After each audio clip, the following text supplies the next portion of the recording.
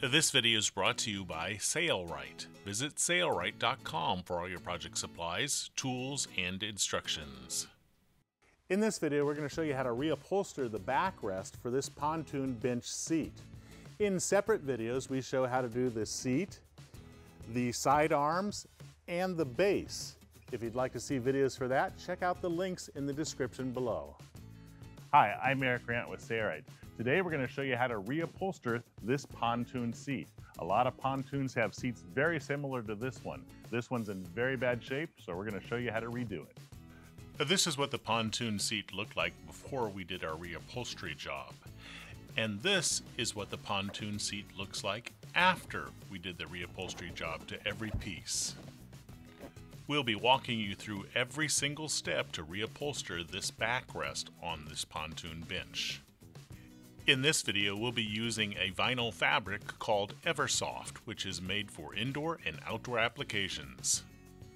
At the end of this video, we'll have a materials and tools list, and in that materials list, we're going to show you the exact quantities we used to build this backrest. Let's get started. The first step is to remove the old vinyl fabric. So it's stapled along the bottom here, and there is a seam here that we're going to basically rip the stitches out so that we can separate that and hopefully pull this cover off. We can rip a few more stitches up here as well. The fabric pole that is in here seems to still be attached, at least on the ends. On the middle it seems to be loose, probably just the staples came free. So what I'm going to do is cut across here, but I'm going to leave that end totally intact so I can see how it was built.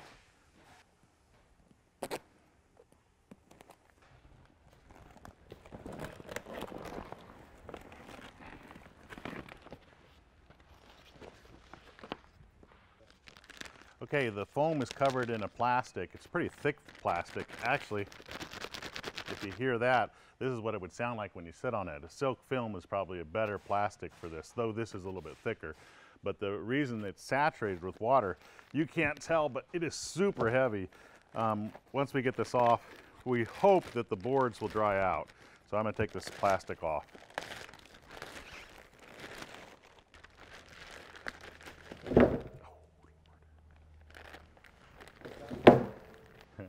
It appears the only thing holding this together was the actual vinyl fabric. It fell apart as soon as we took the vinyl and the plastic off. This wood is completely saturated with water, and it fell apart, obviously, as you could see earlier.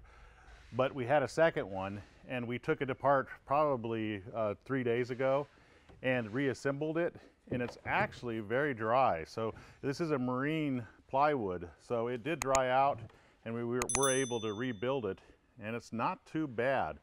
I would probably replace the wood if I were doing it myself, but the owner of this boat just said reuse the wood again. So we're going to reuse this frame and show you how to rebuild it. When this one dries out, we'll rebuild it in the same manner. If your frame didn't fall apart, you're in good shape, but ours fell apart as this one did. And so what we did is we marked it A, B, on the back we marked C, we marked up, we marked lower, mid, top, very top. That way we knew exactly how it was to be rebuilt after it dried out. And next, we'll cut the foam to size, and we'll also show you how to make a bolster out of square foam. After the cover is removed, one of the first steps is to cut the new foam. This foam's in bad shape, has holes in it, smells bad. We're going to make new foam for it. So the thickness of this foam is 3 inches, and then we measure the length of this foam. Now, it will compress slightly when the cover is put on it. So we always want to consider that, and we actually cut the foam slightly bigger. What I'll probably do is add a 1/4 inch to all sides slightly so that it'll compress down. So a 1/4 inch here, 1/4 inch here, 1/4 inch here, and a 1/4 inch down there. So we measured it, and we're just striking lines so that we can cut the foam to size. As you can see here, we have just a little bit of extra foam, about a 1/4 inch all around the perimeter. The Sailrite blade foam saw works great for cutting high density, medium density, low density foams. It has a flat pad that makes your cut almost perfectly 90 degrees and rollers on the bottom side so it rolls effortlessly on a tabletop.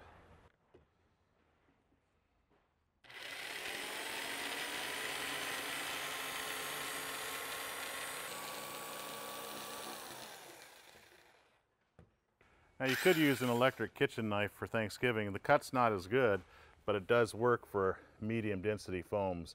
It doesn't work as well for high density.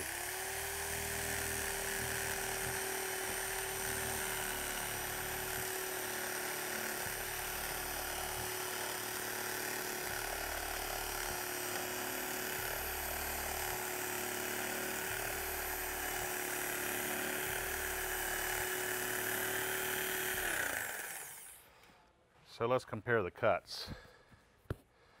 So this is the cut with the blade foam saw, and that cut's not too bad. A little bit wavy, but it's still going to work great.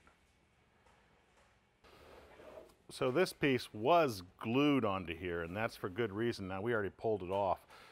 We need to take measurements of it. To make our rounded bolster, we're going to use a square piece of foam.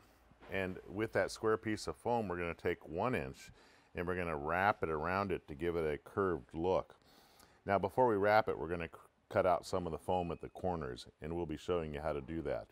But in able to do this, we need to take measurements to calculate for the 1 inch foam that we're going to add.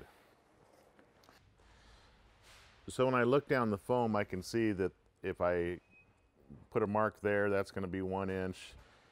If I look here, I don't want to look measure at the compressed section. I want to look and see where the highest point of the foam is, right there. And that is 1 inch there because it's higher over here than it is here. And then if I look down this side, right there. So if I measure from this, I get 4.5 inches. And if I measure the height, I'm a little bit under 4, but I'm going to go with 4 inches. So I'm going to cut a 4-inch thick foam 4.5 inches wide, and that'll be my block. Now look over here. We have a little flap of fabric that is basically the top of my backrest. All we have to do for that, so imagine this is our block if I had it cut right, is I would run this 1 inch down to create that. Here's a look ahead at the finished bolster foam as we glue it to this Pontoon's backrest cushion seat. So this is my 4-inch thick foam. I'm measuring at 4.5. I'll put a few marks and strike a line. So we're using the blade foam saw, and it has a flat base with rollers on the bottom, which will give us an almost perfect 90-degree cut on the foam.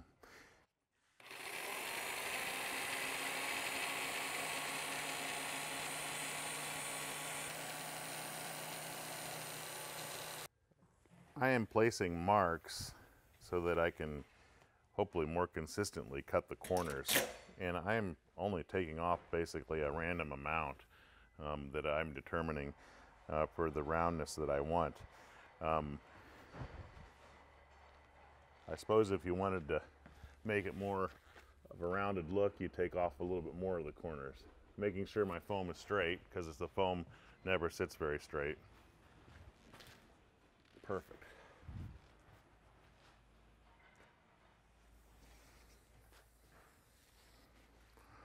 So there's one corner. I'll do the same thing to this one.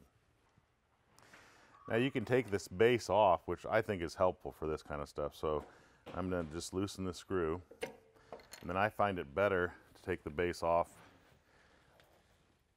by putting it on the floor, and then with your shoes on so you don't get cut, just wiggle it. The base comes right off. Now if you had a second helper, you wouldn't have to use a weight like this. I'm going to put the weight close to the end because the end seems to vibrate more than anything when you start.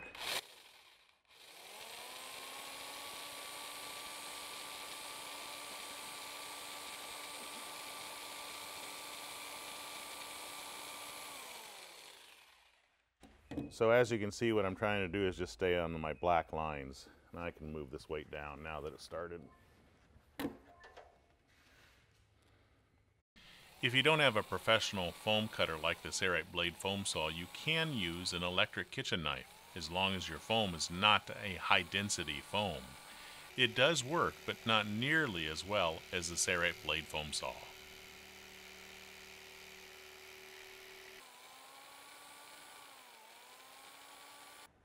Now what we have here is a spaghetti lid off of a glass jar that we punched holes in with a screw. And if you don't have a saw like this, this is a sharp edge, you can actually use this and sculpt the foam. And we have a whole video on how to do this, but you'll notice right away, look at that edge. So you can use something like this if you'd like. Now I'm taking a soft tape measure and just measuring down the edge of the table and down here. Remember, we have to have extra foam, so we're going to cut a piece of foam 14 inches. We'll have too much, but I'd rather have too much than too little. You can actually cut 1-inch foam pretty easily with scissors if you'd like. And the edge isn't bad. But to make fast work of it, I'm going to use the Sayrite blade foam saw.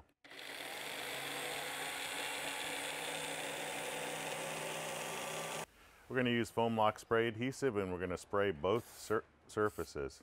This contoured bolster is being made for the top of a backrest on a pontoon boat. So we're using a medium density, medium firmness foam for the block and a medium density soft firmness foam for the 1-inch topper. Okay, you have to wait for the glue to tack up, which it has. And a simple way to do this is to actually do it like this.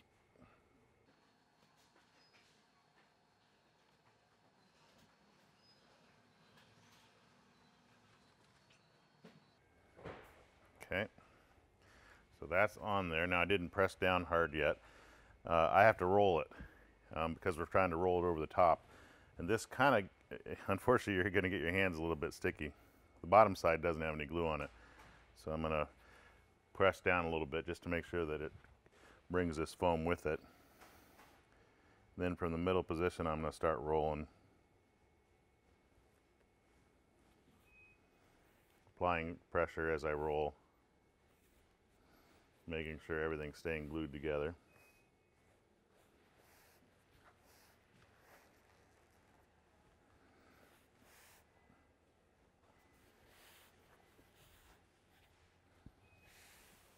Good.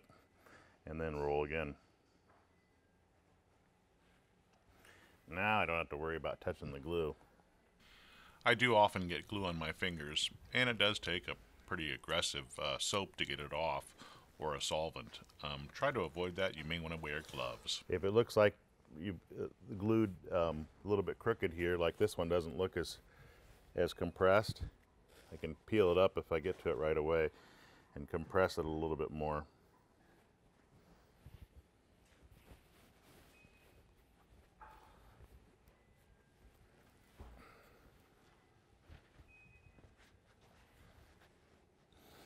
So I'm going to look down the table, let's make sure it's straight on there, and see if it looks like it's pretty consistently rolled.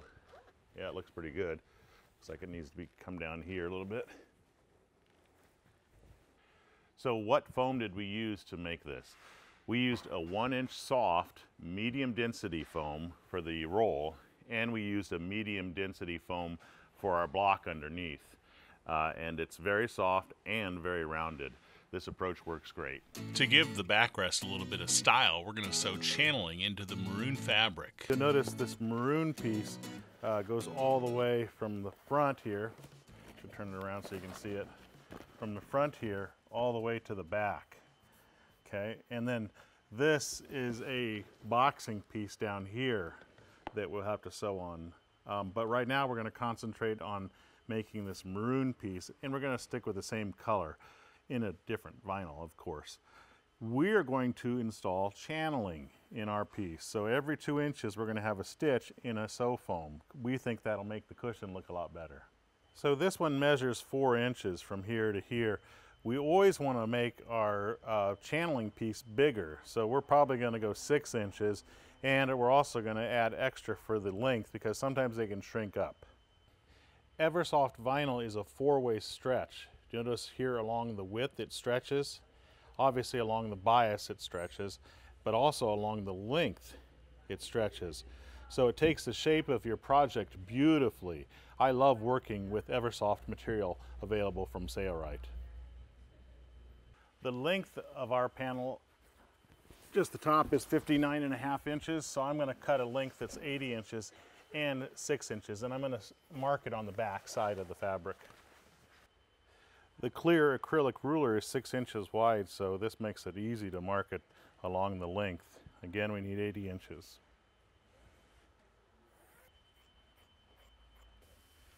Okay, we've already cut our 1/2 inch sew foam to size. Obviously it's oversized in the fabric, that makes it easier to apply the fabric. The side with the scrim, the fabric backing, is facing down and the foam side is facing up. We want to put the glue on the foam side, and obviously our vinyl fabric is facing wrong side down. I'm sorry, wrong side up. So we want to spray it with, again, the Foam Lock spray adhesive on both surfaces for a permanent bond. Okay, when the glue becomes tacky, you can adhere it down, and the glue is definitely tacky.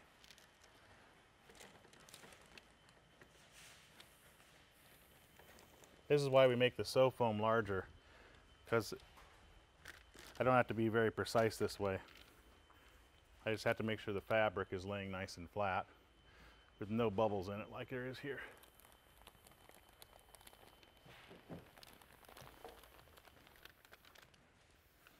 And we have plenty of fabric. Remember, we made extra fabric and extra sew foam. So now I'll move the paper and I'll smooth it out even more. Now, cutting through foam that has a glue on it can gum up your scissors. Using a dry silicone lubricant or McLube, which is what we're going to use, on your scissors can help prevent that glue from becoming bonded to your scissors and ruining them, or making you have to clean them, I should say. So we're going to just trim it to size. Okay, so we're going to take our assembly and we're going to flip it over, and we're going to draw our channeling lines, which will make it easier for sewing. And we've decided to draw them 2 inches down apart. So we're going to start here close to the end, because we don't really know where the end is. Now we want to keep these lines going perpendicular with the edge. So once you draw one line, hopefully it's perpendicular. Yep, it is. So we use a clear acrylic ruler and we can see right where the line is, and we can easily mark every 2 inches. We were using a honkin' big marker. It's better to use one of these fine tipped markers. Your lines are more consistent, easier to tell where you're going to sew, and it doesn't make as much black on your project. Okay, we're going to sew from the back side, and you want to make sure that you check your stitch tension, like this is on some scrap fabric here, to make sure that your knots pulled up well and that everything looks good. And you definitely want a full bobbin. We're going to sew this at approximately 6 millimeters. We're not going to do any reversing, mainly because we're going to be cutting this down to size, but you want to try to stay on top of your line. Reversing is not a bad idea, but you have to make sure that it's in the seam allowance area. You'd never want to see it in the final product. Now what you can do is you can cut your thread, or you can just leave your thread attached and come back up to the top. That way you don't have to hold on to your trailers. Oh, I should have checked to see what my stitch looked like on this, the original. I did not do that, so let's do that now. We already tested the tension in some scrap, but it's always a good idea to check it in the final piece. Okay, so see, there's a little bit of the knot exposed here. So we want more upper tension, because this is the bottom side. This is going to be acceptable, but it's not what I want. So I'm going to increase the upper tension by 1 full revolution, and we'll check it again.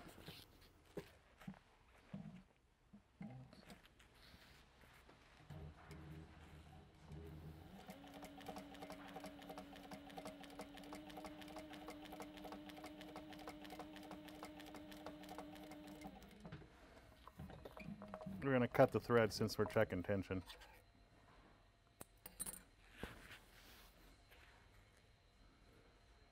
Better.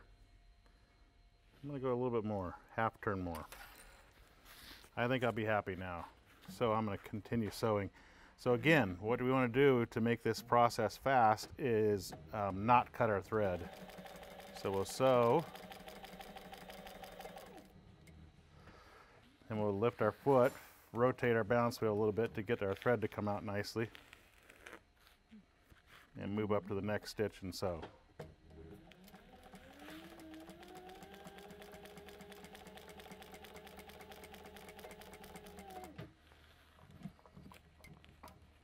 Here's a little pro tip.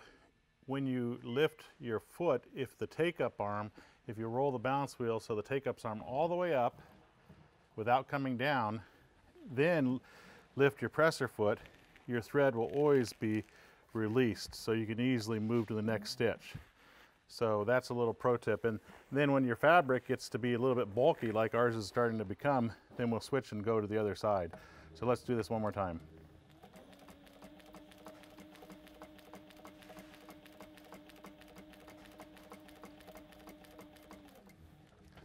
Okay, so now we're going to take this out and we're going to start from the other end since we have all this bulk sewn in here, but it's looking really good. So now we'll come over here and start here.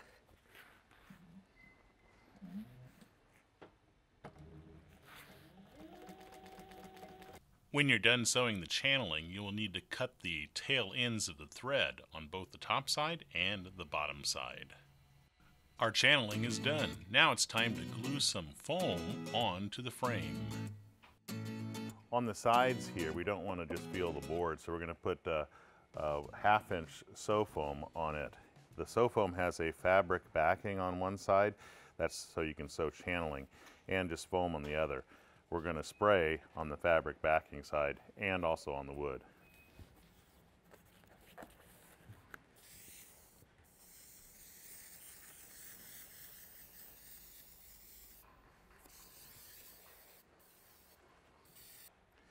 Okay, when the glue is tacky, it's time to apply the 1/2 inch sew foam.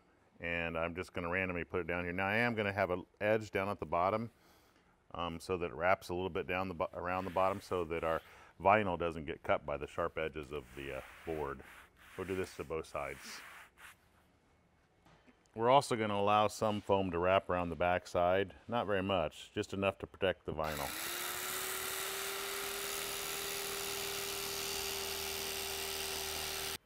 Then here along the front, we're going to trim it flush, right with the wood. On this front side, this is where the actual foam will be placed, so there's no reason to leave any excess. That's why we're trimming it right alongside of the wooden structure.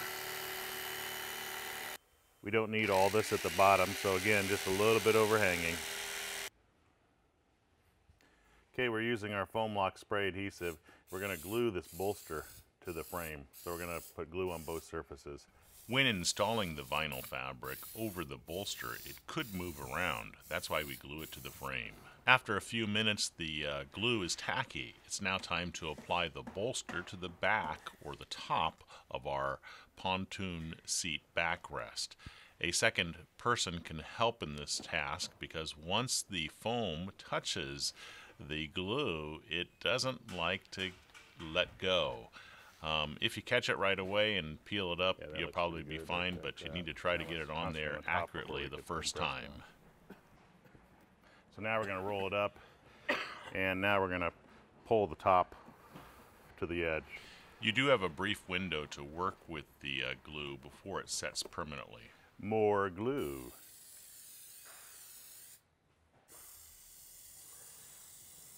We're also putting the glue on this edge of this foam up here. We're just going to put sew foam from here to here. This will give it a nice look.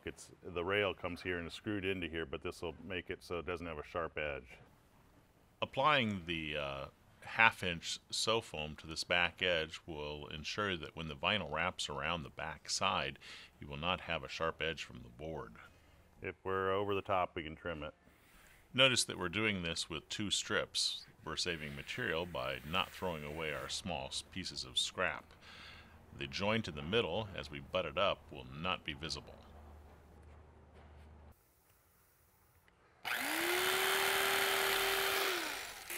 Now you can cut it with an electric kitchen knife or the blade foam saw or even a pair of scissors here so that it's flush with the top edge of your bolster. We're just going to shape this a little bit. This is the back edge, so it's probably not a big deal. But if you're off, this definitely helps to shape things. The lid with holes, punched with a screw. I'm going to put some dry silicone lubricant on our blade, but this is actually McLube, which is better than that, and Sarite sells it. This will make the foam go across the blade nicely, and it also cleans up that glue residue.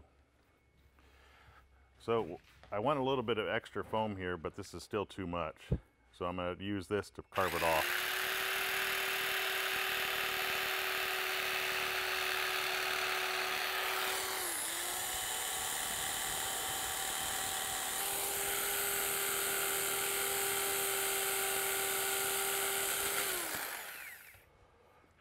Okay, so we have some extra foam here, and the idea is here there's a 1/2 inch foam, and it doesn't compress much at all because it's running into that hard board. But here there is no hard board, so it will compress, and even though it's a little bit taller than this is, it'll compress down and be even when you put the vinyl cover on. Next up, patterning our 4-way stretch vinyl fabric. So we've laid this bottom piece on top, and it is flush with this foam on this side and also the other side. This will compress. Watch this. This will compress. This will not, because it's running into a board. This will easily compress. It's a softer foam. So don't worry about the fact that there's a gap here. This is going to come down nicely. So now we have a maroon strip that goes in the middle of this, and that maroon strip is 4 inches wide. So what I've cut some scrap fabric to 4 inches, and it's a perfect rectangle. So I want to lay that on the location where that maroon strip will go, because we don't need a pattern for that, but we do need the lines. So I'm going to trace the lines that are right alongside of this, because they're not straight up and down. They actually are angled slightly, so we need those angles. Okay, so I know you'd probably think, oh, it's just going to be straight up and down like that, but notice it's not. Now, once that's done, I'm going to spray this with our foam lock again, just so I can get the pattern material to stick to this. Not much glue, just enough to keep everything in place on these ends. Let that tack up. So we have some Durascrim pattern material, and this edge at the bottom is straight. So I'm going to lay it on there so that it's flush with the tabletop, and hopefully our glue will hold it in place so that we can pattern. Then I'm going to cut away some of this excess so it's not in my way. First thing I'm going to do is I'm going to pattern directly on top of these lines, not adding any seam allowance for this area. So we want it to be compressed. We're using a 4-way stretch vinyl, so it'll compress nicely. And then here, I don't want any seam allowance here. So I'm going to go right along the edge of my foam.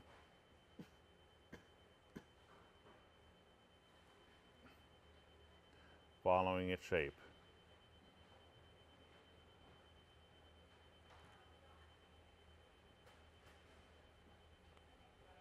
Okay.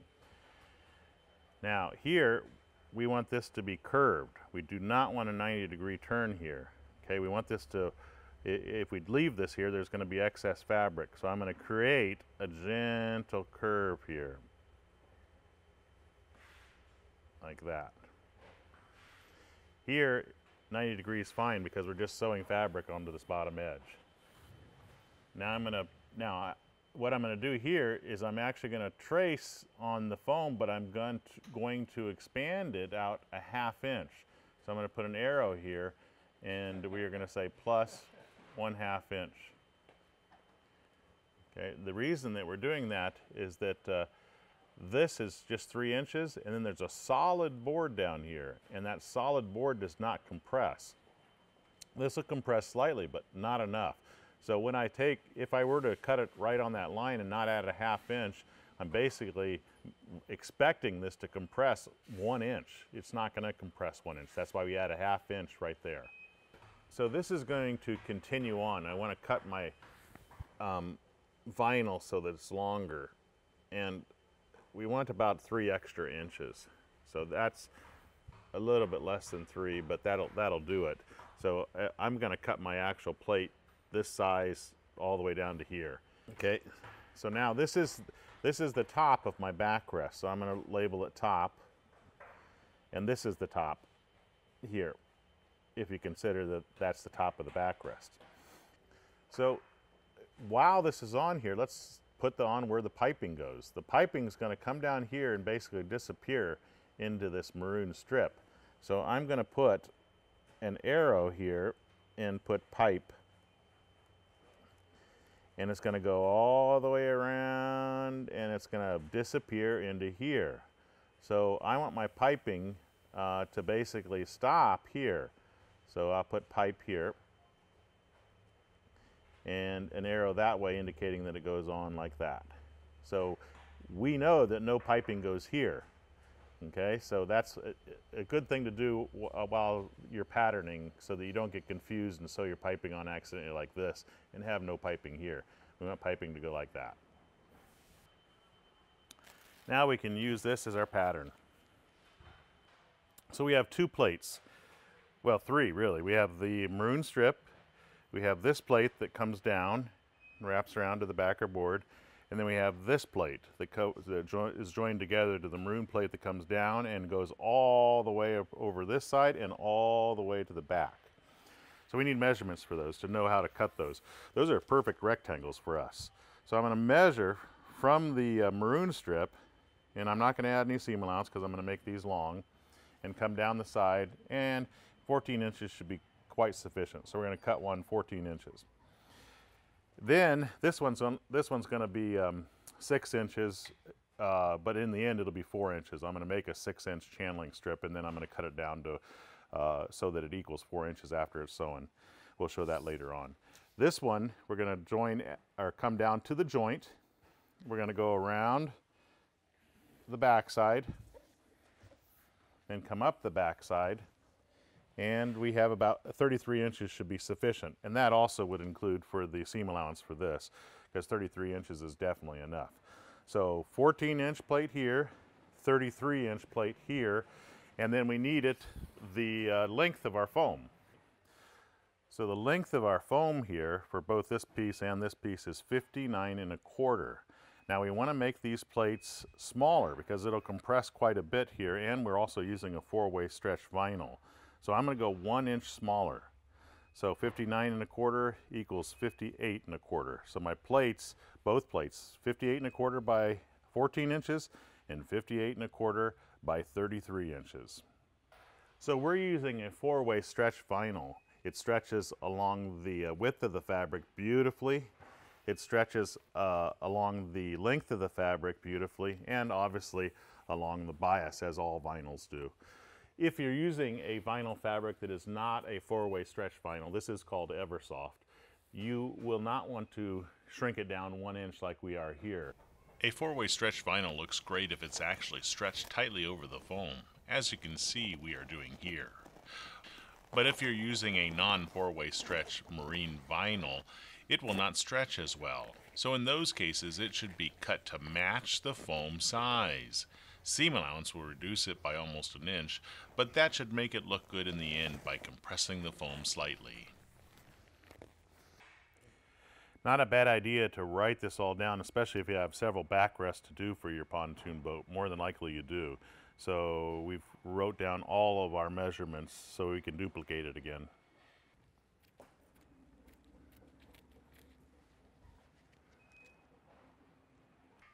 Okay, the first thing we're going to do is add that 1/2 inch that we talked about. So I'm going to use the clear acrylic ruler and strike a line that's a 1/2 inch from that edge. Now we can simply trace around the rest of it. Now at the bottom edge here, I'm not going to worry about this excess because it wraps around, so I'm not going to cut it off, and I'm not going to trace it. So this is the top. This is the top. This is our piping, starting here and piping stopping here. So I'm going to transfer that line to this. And I'll make an arrow going that way, an arrow going that way with a P. Now we have to make a copy of these, and they need to be mirrored, which means that we flip them and pattern again. This copy will be for the opposite end. There we go. So we'll trace around those and cut them out again. Now I didn't trace around it. All I'm doing is holding the pattern in place steadily and cutting around it. It's your choice. Transfer those lines for the piping. You'll also need to cut out the 2 plates. We did not show that. There is a particular order that this must be sewn in. First off, we need to sew the piping onto these pieces. That one as well. And then we need to sew it onto this plate. Then we need to sew this onto this plate. After that's done, so these 2 pieces will be complete, we will sew a fabric pole onto this plate. We will sew this onto this plate. Then the final step is to sew this onto this plate. This way the piping and the edges will go all inside everything and they won't be sticking out. Sound confusing? Don't worry. Each chapter will lead you in the correct order that you need to go. Next up, making piping. For this seat back cushion, we don't need a lot of piping for this pontoon boat. We're cutting the strip of fabric that's going to make our piping to 1.5 inches in width using the clear acrylic ruler. And this will give us a flange when it's done that equals 1/2 inch, which is the same as our seam allowance, which is what we want. Now, we probably can get it all done with 1 strip, but I do want to show how you would join the piping together because you may have more piping in your application. So I'm going to cut a second strip that we'll use and join it onto this, even though it's probably too much fabric. If you're reupholstering an entire pontoon, it is likely that you'll have many backrests and many cushions to make, so why not make all your piping at once? So here's the 45 degree on our clear acrylic ruler, so I'm going to lay it across one of the edges of the fabric. Then I'm going to pull the fabric out to the end so that I can cut a 45 degree on that end. I can pull this one back like that. So I'm going to strike a line here with our 2 strips that we need to join together, and then I'm going to cut it at that line. So now face this one up, so the outside surface is facing up, and then this one gets faced down, and it gets put 90 degrees to the second one, like that. And then what we do is we sew from here to here, right across there, to join these 2 together. When I sew strips of piping together, I like to do my stitch very small, so that, especially on vinyl applications, so about 3 millimeters.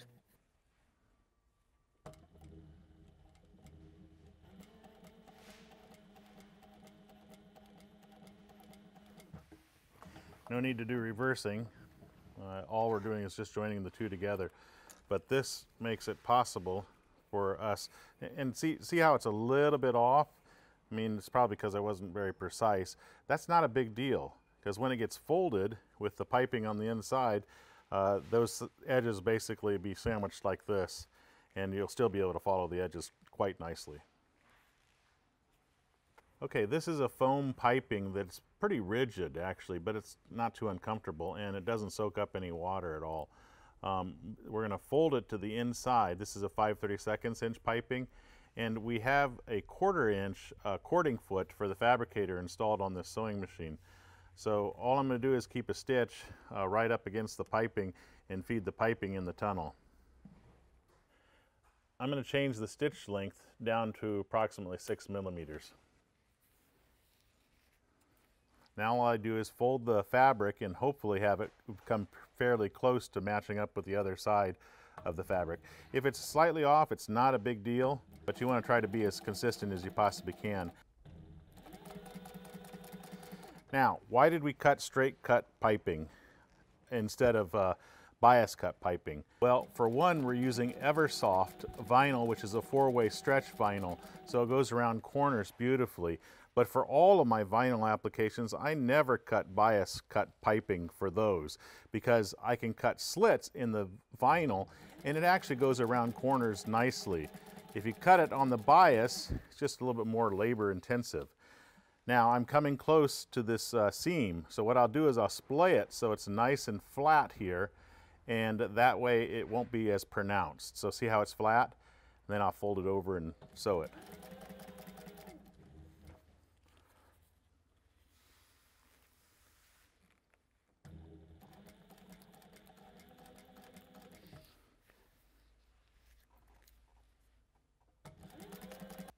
So if you take a look at this, this isn't going to be visible, it's going to be on the inside of the cushion, but take a look at that piping joint or seam. It looks great. That's quite acceptable to have every time you need to join fabric together. Next, we're going to concentrate on the top portion, which covers the bolster foam. So our piping begins here and here. So I'm going to take that line that we struck on the fabric and transfer it to the vinyl side with a pencil on both pieces. To sew this piping on, you'll need a cording foot installed on the Sayrite Fabricator sewing machine. Okay, so we want piping to be sewn on like this. There are the arrows. No piping here. Okay, so there's our line. So I'm going to leave a little tail hanging down here, which will probably be chopped off later on, but I'm going to start sewing basically right at that line. We think that's the dead stop. I'm going to release my presser foot lock mechanism in the back and use my knee lift for this, the Fabricator sewing machine. Okay, so we're going to follow that curve. We have the cording foot installed. I'm going to put a couple stitches in here, doing a little bit of reversing, not much. Okay, so now I have to go around this corner, so I'm going to cut a few little slits in the flange. That will allow the piping to take that curve nicely, and then I'm going to sew.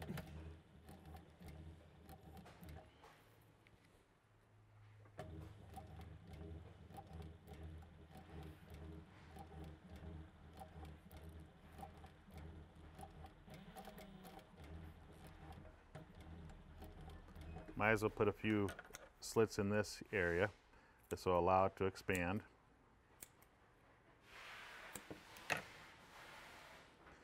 So we get a beautiful piece.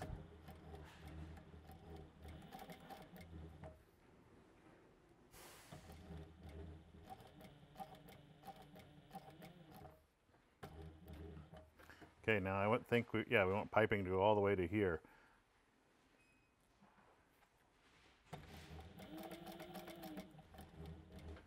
Cut a few little slits in this again, going around another curve.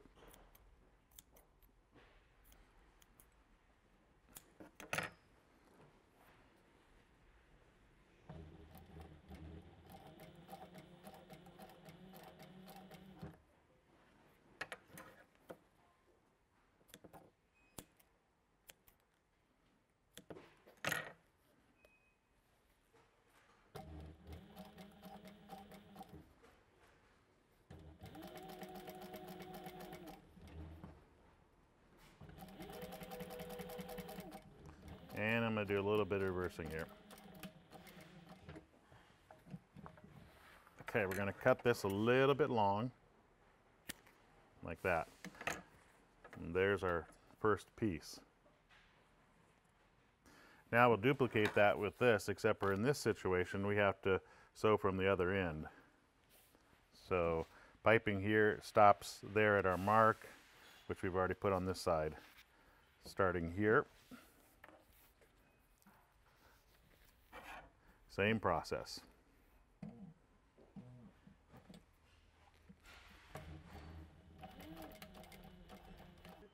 There's our stop point. We'll put a little mark on the piping there, and we'll also transfer it here. Okay. My 33-inch side is vertical. My long side is horizontal.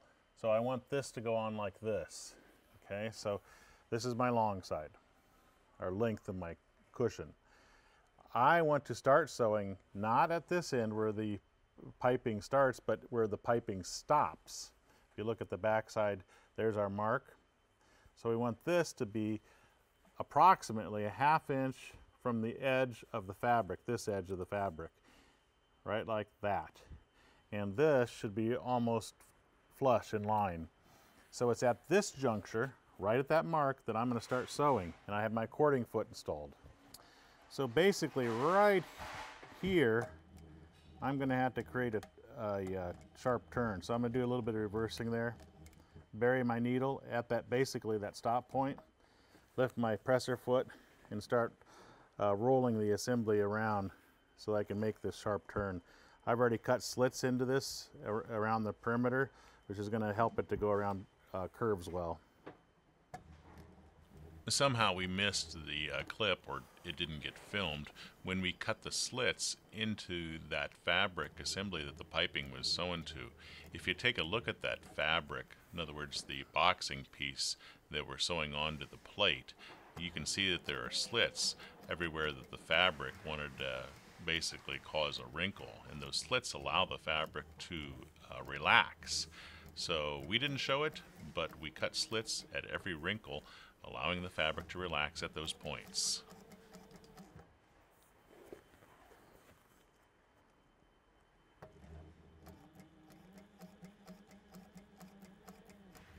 See, all these slits are allowing it just to kind of relax at the curves. I don't need slits at straightaways, but curves definitely help.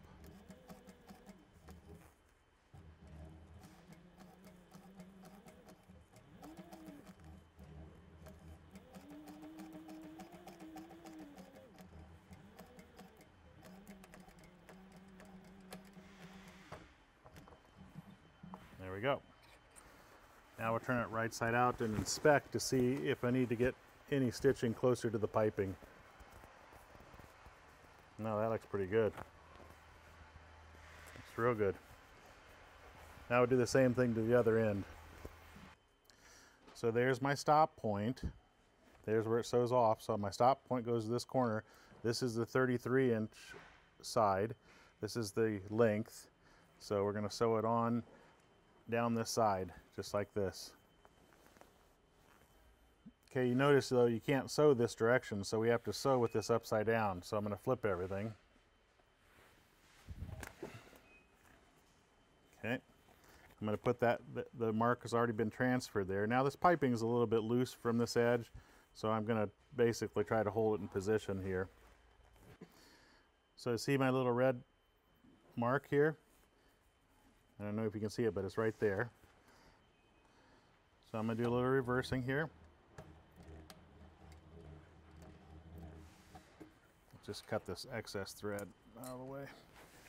And we'll start sewing in the same way that we did the other side, except for with the boxing on the underside. Since this process is done exactly in the same way we already showed with the other side, we are going to move ahead. Oh, when sewing on the plate like this, I didn't cut any slits in it, but you may want to at curves. It may help the fabric to take the curve better. Let's move on. Okay, that vinyl piece for the bolster is done. Now we're going to concentrate on the lower piece, the piece that goes underneath the maroon piece. This one's done. Now we concentrate on this one. This is the top, so outside surfaces will face each other. We will sew only here, and we'll do that on the other end as well. Okay, remember that we had a piece that was curved, so this may be a little slightly off. Don't worry about that. This is the edge you need to be concerned about. So we're going to sew a 1/2 inch from that edge and do some reversing. I've got my cording foot installed. You can use a cording foot. I'll probably change it out to the standard foot a little bit later on. If you're sewing cushions with piping, sometimes I just sew the entire cushion on with the cording foot left in place. And when we get to the bottom, I'll do some reversing. But the standard foot actually does feed regular fabrics better than the cording foot. Now I changed the foot out because I didn't like the way the cording foot was feeding this fabric. I'm going to put a top stitch in this. You don't have to. You could put the top stitch here and have the tail fold over to that side, but then the water might get caught here and actually cause dirt and so forth to get caught in it. I like to put the top stitch on the top plate here so that this creates kind of like a shingle effect, because this is going to be the side of the cushion, so water will run off nicely. So the tail, 1/2 inch tail, is going to be folded to over the plate side to the left. And then I'm going to put a top stitch at wherever I want, just to make sure I sew into that 1/2 inch tail. I'm going to do it right about there. I'm going to splay the fabric apart left and right and keep my stitch nice and straight, because everybody's going to see this stitch.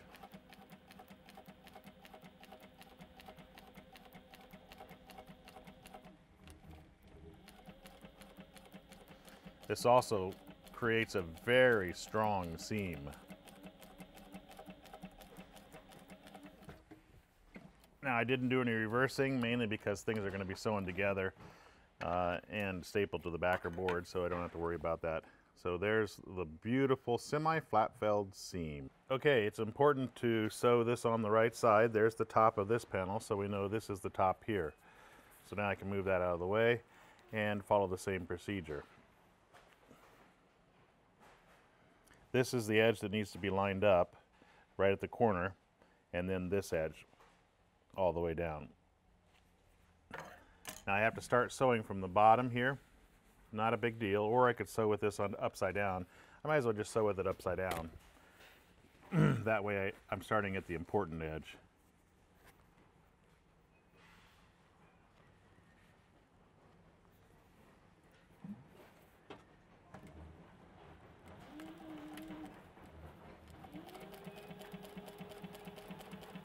We'll sew down this length and put a top stitch in the top plate, just like we did on the other side. We'll not be showing that. Next, we're going to join this panel with this panel, but first we need to find the center of this. So we're going to fold this in half on top of our seams, like that, which is the very center. We will not pull it. It's a 4-way stretch, so be careful about pulling the fabric. Seams are lined up. I will crease the fabric at this location, and I will cut a little triangle out of it. Okay, so that's the center of this one. So we need to find the center of this, but I have one edge that's straighter than the other, which is this edge. Actually, the foam's cut almost flush with the edge of the vinyl.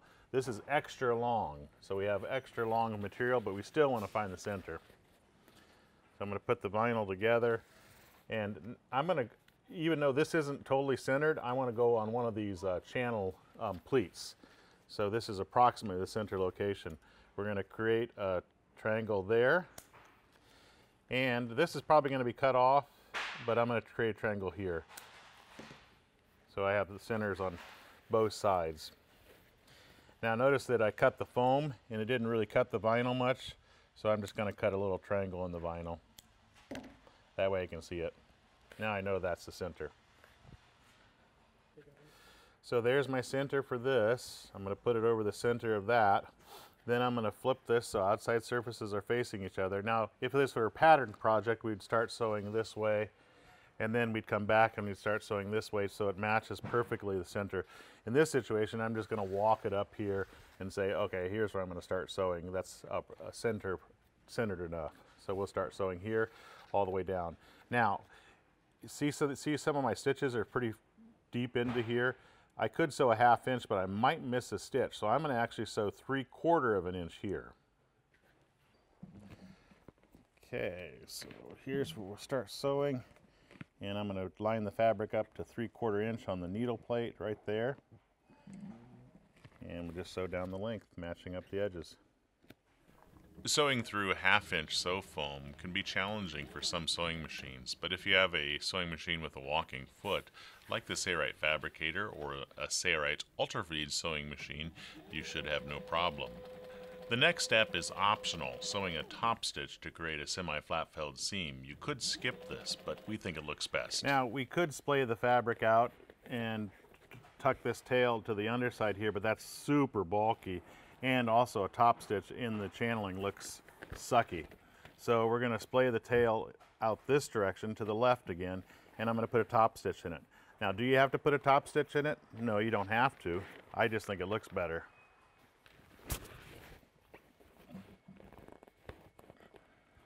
This is very bulky, okay? So your fabric is more than likely not going to want to feed well, so you're going to have to help it kind of feed. Don't expect the sewing machine to pull this all in. I'm going to put this all in my lap so that I can feed from my lap. So I'm going to splay this apart as I'm sewing and help it feed. You can easily help a walking foot sewing machine sew bulky fabrics like this. Just try to be consistent with how the sewing machine is feeding. I'm going to stop with my needle buried, pull on the fabric, and continue. Now there's a little bit of a bump here, so I'm going to make sure that I go slow here so I go over it. Once this is done, we're going to take the bolster piece of vinyl and add a fabric pole, or what sometimes people call a stretcher. Okay, we're cutting a fabric pole, and it is 4 inches wide for our situation. Why is it 4 inches wide? Well, our thinnest foam is 3 inches wide. So we want a 1/2 inch for seam allowance, and we want a 1/2 inch for the staple area. So this will provide for a great fabric pole. I'm also going to put a 1/2 inch line at the bottom on both sides to indicate where our staples will be stapled into the fabric, which will make our job easier when it comes time to staple this to the board. This fabric pole can be made from any sturdy scrap fabric. We're using Top Notch 9. So this is the edge where the maroon strip is placed. So we're going to turn this direction. So now it's facing me where this maroon strip would be sewn. We want to take this fabric pole, it has lines on both sides, a 1/2 inch for our stapling, and we want to line it up so it's facing in towards the middle of this panel. And we want to sew it as close to this edge as possible. We're going to sew right along this edge.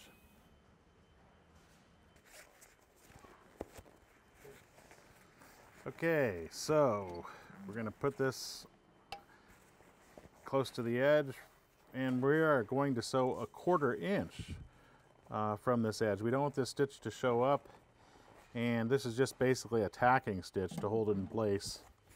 So we'll start here, do a little bit of reversing,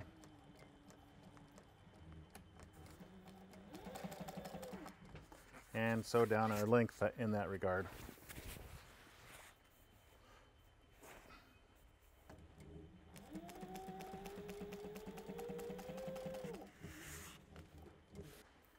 So we're getting close to the end here.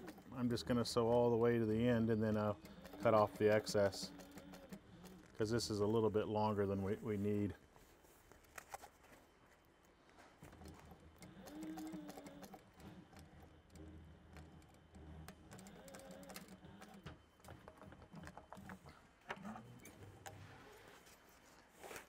Okay, to cut the excess off, we'll just do this. Make sure we don't cut our vinyl, just the fabric pole. There we go. It's getting exciting. It's time to join those panels together. We want to make this 4 inches. We need a 1/2 inch for seam allowance. We're only going to do a 1/2 inch here because this stitch goes over into past the edge, and we're also going to be cutting this edge off. So I need to mark it at 4.5 inches. So I'm going to use my clear acrylic ruler and just mark it at 4.5 all the way down its length. So now we just chop off the excess right along the lines that we struck on the material. Okay, before we cut this all off here, there's my center point. So I'm going to mark this as my center. It doesn't mark very well, so I'm going to cut the triangle like I did before. It's a little notch, I'll be able to tell. The excess material at the end, we place some awls. This shrinks up when you sew it, so what I want to do is I want to stretch it, and that's one of the reasons we have excess fabric here. Now, how much stretch do I need? I don't really know. I'm going to guess approximately there, and we'll see if it's lining up with this fabric. So what we want is this piping to be almost in line with this stitch line here. I put a mark over here, but you can tell by the channeling there. So what I'll do is I'll just put this in approximately the right spot, and I can also put an awl in this. This is a spot that's not going to be visible here. Now I'll go to the other end. So I'm not pulling on this hardly at all. All I did is work out the wrinkles, and you can see that the piping is not coming in line. So I need to stretch this more.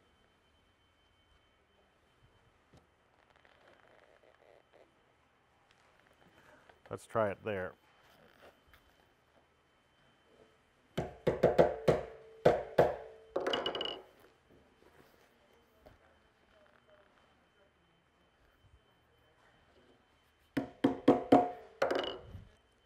So now it's stretched enough that it's almost perfect. So the best thing to do here is to actually apply double-sided tape to this and pre-baste it before you sew. That's what we're going to do now. So this is quarter basting tape for canvas. And I know you may say, well, this is not canvas, this is vinyl. But the 1/4 inch basting tape for canvas sticks exceptionally well to the vinyl. So that's why I like using it. And the 1/4 inch means that when we sew a 1/2 inch outside, this tape won't show up when the panel is pulled right side out. If it were wider, you'd have a chance of possibly sewing through it and seeing the glue. So this is the top portion of our seat back, and its surface will lay so it's like this.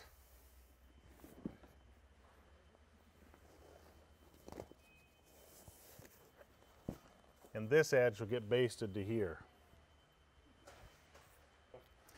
We're going to peel off the transfer paper, revealing the glue. We're going to start basting with this piping in line with this seam. And then hopefully the piping, since we stretched this well on the table and picked it, will be the same on the opposite side. And that looks good there. And then we'll just start basting without applying too much pressure. We don't want to pull anything until we know whether or not it's going to match or not, because we can shrink or pull if we need to.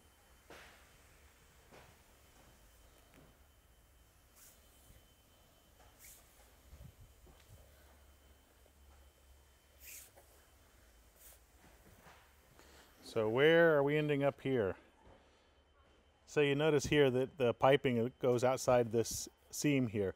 So what we're going to do is we're going to shrink this up. We're going to peel it up. That's the beauty of this double-sided tape, about 2 foot or so. And now, since we need to shrink it up, I'm going to create very small wrinkles in this assembly as I'm basting it. So if I were too short, then I would pull on this, but here I'm a little bit too long. So these very small wrinkles should make my difference, and they won't be noticeable in the end results.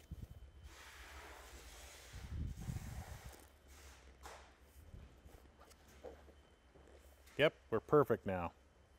So now I'm just going to push those down because they're distributed evenly along the length, and we're good to go. Now I'm going to staple along this edge about every 6 inches just to keep it in place.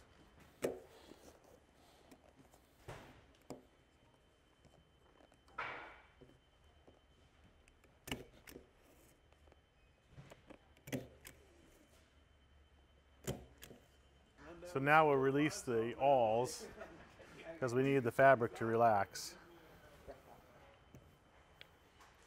If I grab this fabric and kind of pull it this direction, that'll give me some more fabric so that I can baste this down in place and then staple it.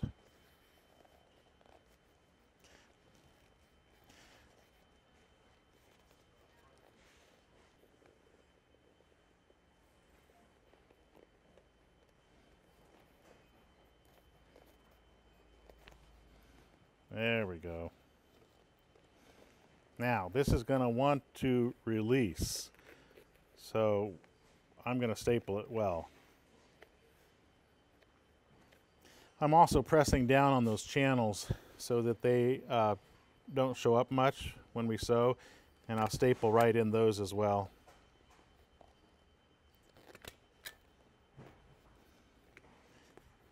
Put one more staple in here.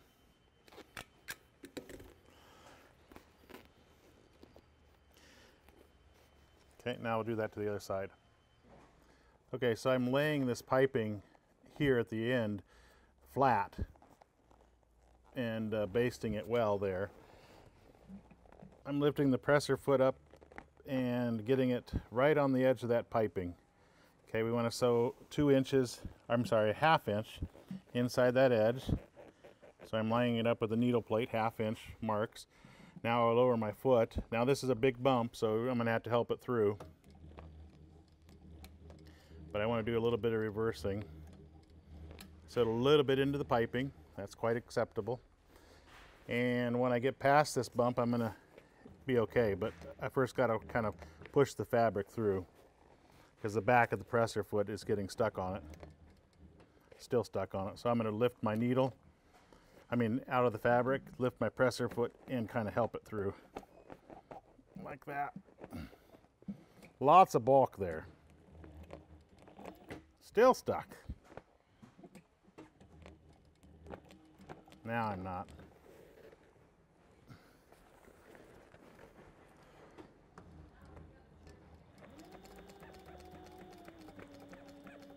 Okay, we're coming up to this piping, so I'm going to lay it nice and flat too, flat as it can go,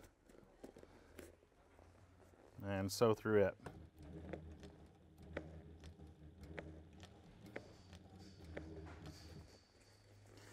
Now this tail we want to be down because we're going to be sewing through this tail at the 1/2 inch location, so we're going to be sewing right through there. I'm sorry, it's not a tail, it's a fabric pull. I'm still helping the fabric over, I'm still helping the fabric through the machine as it's a big bump. Now I'm past the bump. Now this should be pretty easy. I'm still going to help, and I'm going to keep that stitch a 1/2 inch from the edge. Everything is basted and stapled, so it shouldn't come apart on you.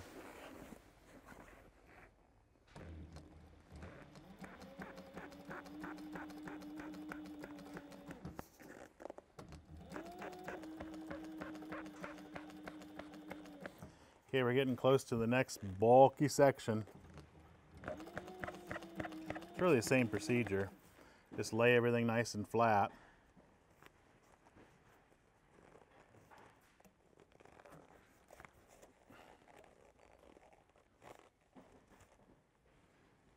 There we go.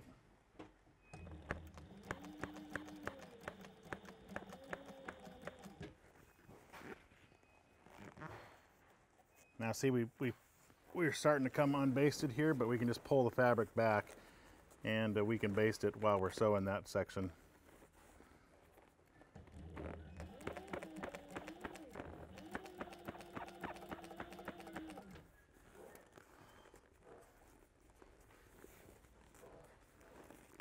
See how I created a little fold there? I'm gonna stop at the piping, but that's how we want it to sit. Okay, I'm into the piping. I'm gonna do some reversing right on top of that piping. There we go.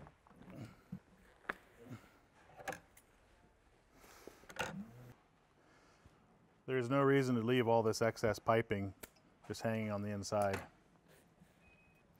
Okay, we just need to pull out the staples. Don't forget to do that. This is the back, this is the side, and this is the front.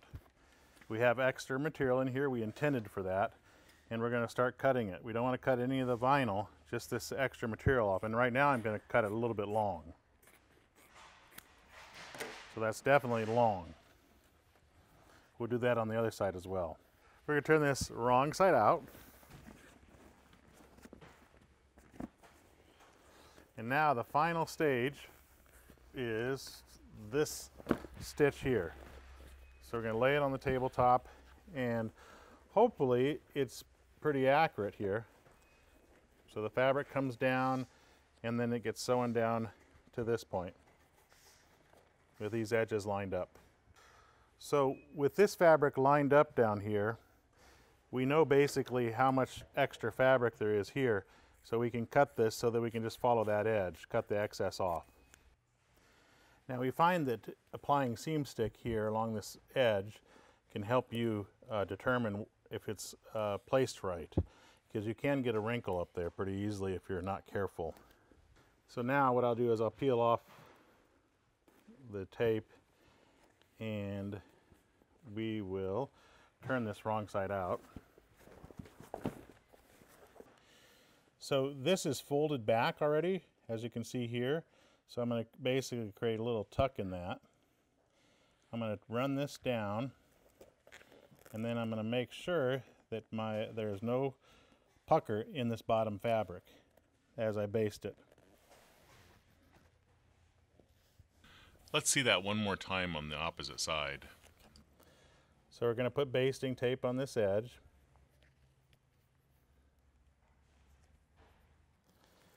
Peel off the paper, and then we're going to baste. So this piping's coming down.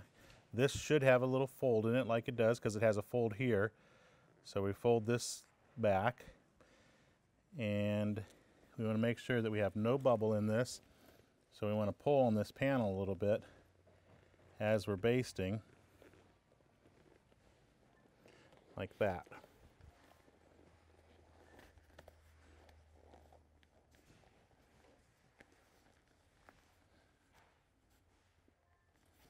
There. Now, what you need to look at is on the back side, do you see any bubbles? You shouldn't. So we'll sew from here down to here. Okay, since we have everything basted, I can sew up to my sewing point. That wouldn't be possible if it weren't basted. You would want to sew from your point that is already sewn, but we know where everything's going to land this way.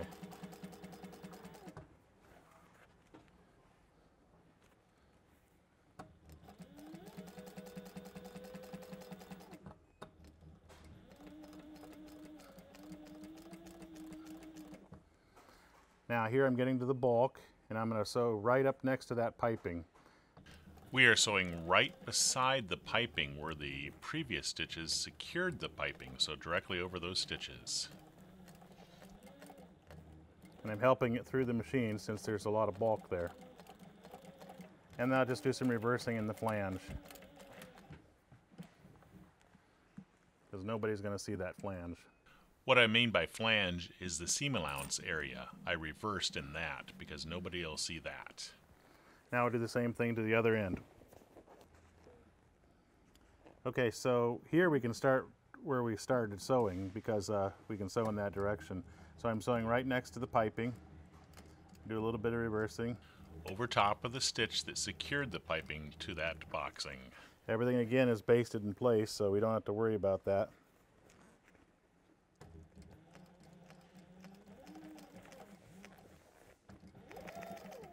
Alright, everything is sewn after this is done.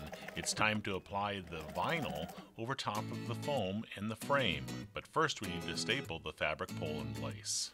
Silk film will do two things for us. One, it prevents some of the water from getting into the foam. And two, it makes it easier to pull the cover over top of the sticky foam. The silk film actually unfolds. It's folded in half to 54 inches. But here I'm going to use it doubled over the top of this foam. Okay, so I just put some packing tape back here. This is the back side of our cushion. Nobody's going to feel that. That'll keep the silk film in place. Then we can also put some along the forward edge as well to keep it in place. Okay, we measured and we marked the center of the board here. Here's where the piping is sewn together. I'm folding in half to find the center of my fabric pole. So I'm holding those piping ends together, and then we pull the fabric, and this should be the center right here. So when I open this up, right across from that is the center of the fabric pole. So I'm going to put a little triangle there.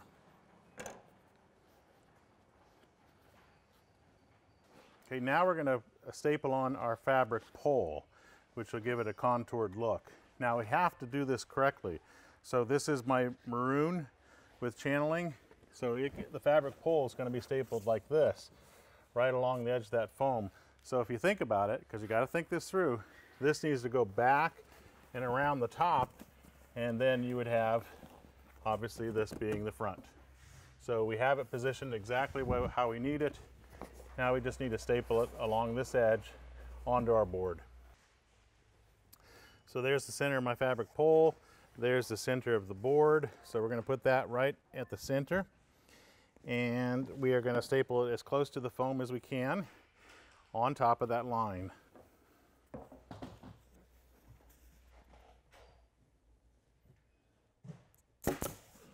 And at first I'm just going to put in a few staples just to get it in the preliminary spot.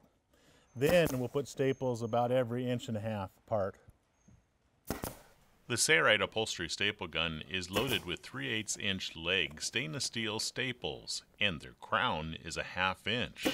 The 1/2 inch crown means that it will not easily puncture or cut through vinyl fabrics. So now that we have it all stapled in the general spot, I'm going to put staples about 1.5 inches apart from each other. This staple gun designed by Sayrite was specifically designed to not drive the staple too deeply into the fabric assembly. It's a great staple gun at a reasonable price. Okay, once the fabric pole is stapled in place, we can wrap it around the top.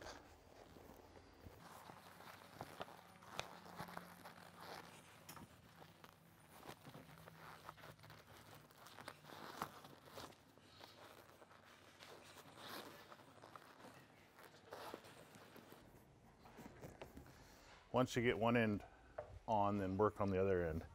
Don't get it all the way in place until you get it on both ends. This end will be a little bit harder because we're going to have to pull a little bit. We expected for a tight fit. Notice here, as the vinyl is being fitted over top of the top bolster, that the fabric pole is already doing its job. It's pulling the vinyl fabric into the contoured shape of that round bolster foam. So now I'm coming back over here and adjusting on this side. We want to keep adjusting from side to side until you get the ends looking good. Now we're going to wrap this foam that goes here in the silk film. Now notice here that we glued sections together. This is quite common. If your foam is a little short or if you make a mistake, we wanted a little bit more length in this foam. And notice how the ends aren't perfect here. This is all going to compress because it's going to be up into here. So don't worry about that kind of thing. These seams will not be felt. Now the silk film is folded in half, as we talked about before, center folded. We're going to unfold the silk film here because our foam is too big for it. So it's going to be 54 inches wide, one wrap around it. Okay, so once you get it unfolded, just start wrapping it around with some overlap. And on the bottom side, we're going to tape it because nobody, again, is going to feel the bottom side of the cushion.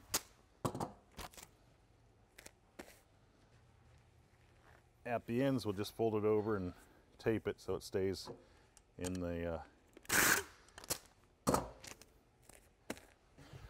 Okay, I put it down, and you might want to actually lift this skirt up a little bit.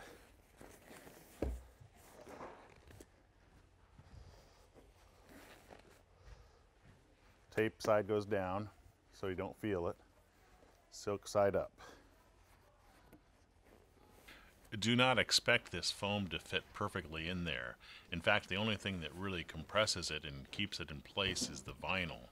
So don't think that you're going to be able to shove it all the way in there. It's the vinyl that will actually do that job. Now the skirt can come down.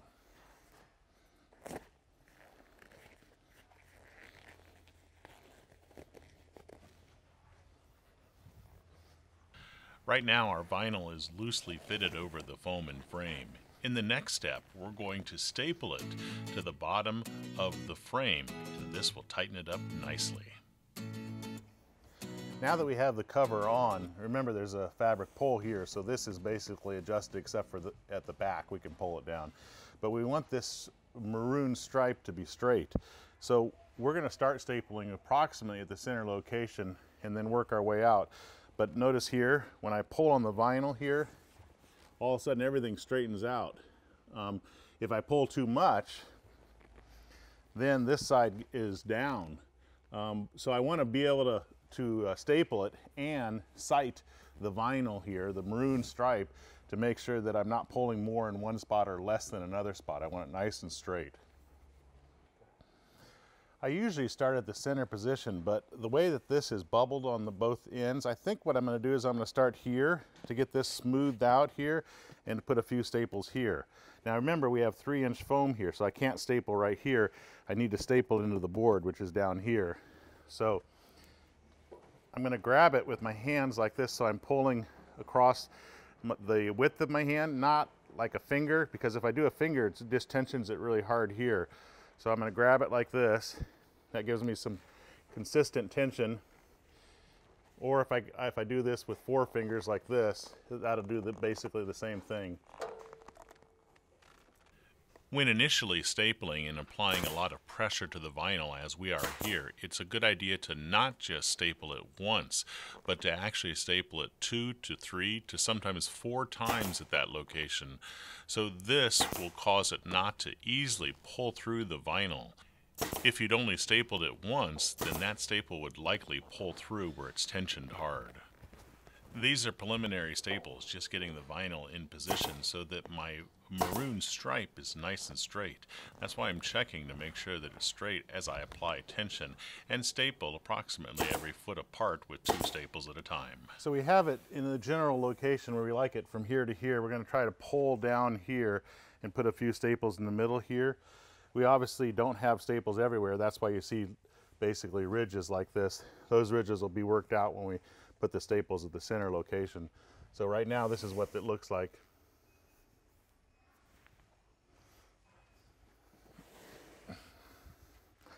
So now what I'm going to do is I'm going to apply some pressure here, trying to work this down as much as I can. It may not be perfect, but we're going to try to make it as good as possible. There we go. In the middle. I borrowed my cameraman so that he can apply tension as I staple. So I'm not going to staple here, but I am going to staple everywhere in between here, trying to work out any of these bumps, because I pulled tight here, tight here, tight here. So I want to pull consistently here so that I've got a nice smooth transition and install staples along the length, stopping about 6 to 8 inches from the corners. We don't want to be too close to the corners because we still need to decide how we're going to finish the corners. If we staple close to that, we won't be able to finish it appropriately. Okay, we're going to staple up to this edge a little bit. This is the bottom of the backrest. No one's going to see it. Right about there. The foam member is 3 inches, so there's where my last board is. Then what I'm going to do is, this corner can be done in a variety of ways. What we've decided to do, this is the bottom edge. Nobody's going to see it. This is actually hidden completely. In fact, the whole side is hidden. I'm going to fold the fabric back, and I'm going to put this right on the edge like that, not applying too much tension, because I really want this corner to not be compressed down too much here. So very light tension here. Now that the vinyl's in the primary position, I don't necessarily have to use my whole hand to draw the vinyl tight and staple it. So you'll often see me now using my finger and thumb to pull the vinyl snugly in position and then staple. To make sure this stays, I'm going to look for my board.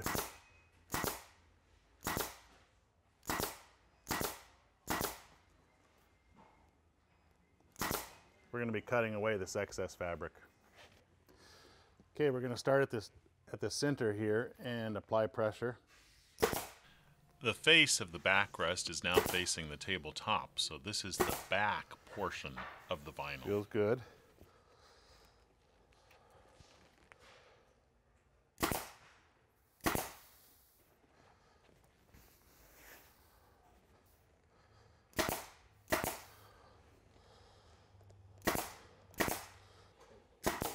Okay, we're just going to add staples, pulling consistently at spots so they're about 1 inch or less apart.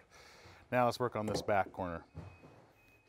Now this seam didn't fall exactly on this corner, and that's no big deal. This is, again, something that nobody's going to see. So I think, again, for this corner, what I'm going to do is just fold the fabric so that it's like this one down here, and give it a few staples.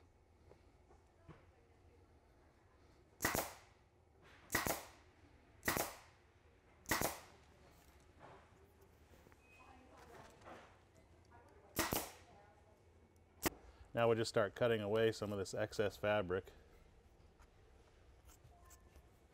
Okay, so you notice that we have some vent holes here. This just goes up into the middle of the board to allow, if the foam gets wet, it allows a little bit of breathability. So I have no silk film over those. Got a few inconsistencies or wrinkles? We're going to show you how to remove them with steam. Okay, we have a few little wrinkles here, and sometimes a steamer can help to take those out. So notice where they are now. Let's see if this helps. In some situations, and not in all situations, but in this type of situation, these types of inconsistencies or wrinkles can be worked out with hot steam like this. You can use a heat gun or a blow dryer, but you have to be careful not to melt the vinyl fabric. If you use a garment steamer or steamer like this, the use of the high temperature steam will typically not cause damage to the vinyl fabric. So I like to use this if possible. If you don't have that and only have a heat gun or a hair dryer, you can use that, but be careful not to melt the vinyl. You may want to practice with some scrap before you do it on your original. So here's what it looked like before, and you can see there's a huge difference in what it looks like now. So here it is after doing some steam on it, and it's definitely improved it. So anywhere you see spots that have a little bit of wrinkles, using a heat gun can sometimes damage the vinyl fabric, but a steamer will hardly ever cause damage to the vinyl. And you can see that those wrinkles are pretty much gone. The backrest of this pontoon bench seat is now complete. Don't go away, the full materials list and the quantities of materials that we used for this single backrest are coming up. Don't go away, the materials list and the tools list is coming up next. It is only through your loyal support that these free videos are made available. Thanks for your loyal support. And be sure to subscribe to the Sayrite YouTube channel. Click the bell to be notified of new videos when they become available. Thanks. Here is the list of the materials and the tools that we used. And also, shown in yellow, is the amount of materials that we used for each one of the backrests. The pontoon boat that we're reupholstering requires 4 of these backrests. You'll find a large selection of marine quality vinyls at the Sayrite website. We used Eversoft. We have separate tutorial videos showing how to make the base, the sidearms, and the seat cushion. If you'd like to see them, click on a link here. And as always, it's only through your loyal patronage to Sayrite that makes these free videos available. Thanks for your loyal support. I'm Eric Grant, and from all of us here at Sayrite, thanks for watching.